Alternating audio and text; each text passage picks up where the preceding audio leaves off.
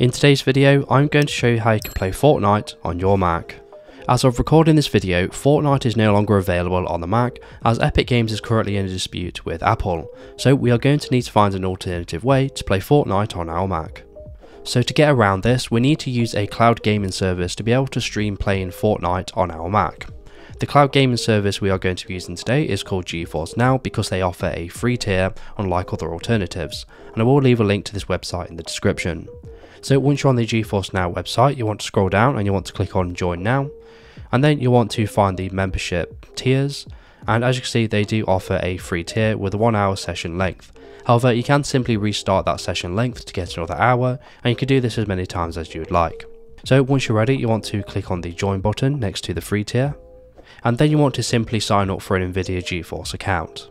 So once you've signed up for an NVIDIA GeForce account, you want to go back to the home page we was at earlier, and then we need to go ahead and download the platform.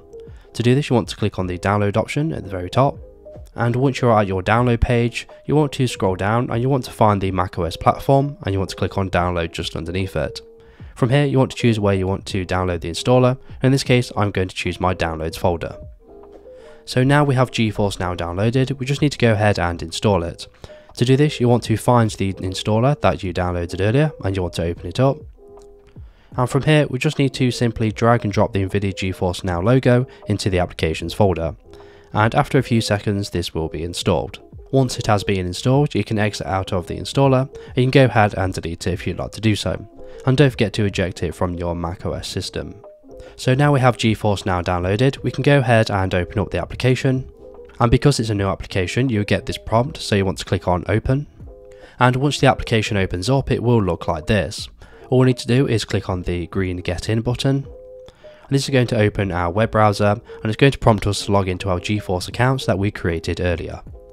So once you've logged into your GeForce Now account, you'll be taken to the dashboard which looks like this. All we need to do now is to connect our Epic Games account to our GeForce Now account so we can play Fortnite. To do this, you want to click on the settings icon in the top left hand corner, and then you want to click into the settings. Once you're in these settings, you'll see all of your connected accounts on the right hand side, and as you can see, I've already connected my Steam account so I can play my Steam games. However, we want to connect our Epic Games account, so to do this you want to click on the Connect button, and it's going to automatically open your web browser to the Epic Games website where you want to go ahead and sign into your Epic Games account. If you don't have one already, you can scroll down and click on Create Account. Once you've signed in, it's going to ask you for permission, so you want to click on Allow. And once you've signed in, you can exit out of your web browser and you can go back to the GeForce Now application.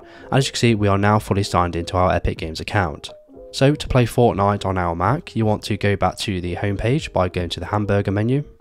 And all you need to do now is click on the search bar at the very top, and then you want to type in Fortnite.